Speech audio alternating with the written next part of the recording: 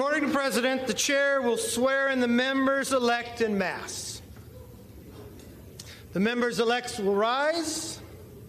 The Chair will now administer the oath of the office. All members-elect will raise their right hand. Do you solemnly swear or affirm that you will support and defend the Constitution of the United States against all enemies, foreign and domestic, that you will bear true faith and allegiance to the same, that you take this obligation freely without any mental reservation or purpose of evasion, and that you will well and faithfully discharge the duties of the office on which you are about to enter, so help you God. Congratulations. You are now